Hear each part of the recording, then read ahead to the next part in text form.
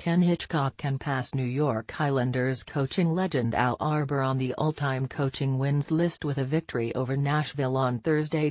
And that makes him kind of sad. I don't feel good about it. I don't really know why, but I don't feel good, Hitchcock said. I felt he was a special human being, and a special coach. He was a guy that I could relate to, so it doesn't feel great, to be honest with you. Arbour won 4 Stanley Cups with the Islanders, and Hitchcock said he doesn't want anyone to think the coaching wins milestone means more than it does. But the reason why drips with irony. Hitchcock said Arbour was always a person who was good to the young coaches such as him.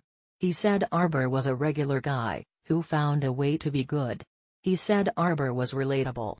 Well, pot, meet kettle. Hitchcock is the same guy, the same personality, the same friend to coaches. Scotty Bowman is hands down the greatest hockey coach of all time, and his 1,244 wins will probably never be caught. Chicago coach Joel Quenneville would need to put together 8 more seasons of 50 wins to take over first place, so Bowman has a nice cushion. A master at strategy and gamesmanship, Bowman was always competing, so he also had a cushion around him in terms of the coaching fraternity.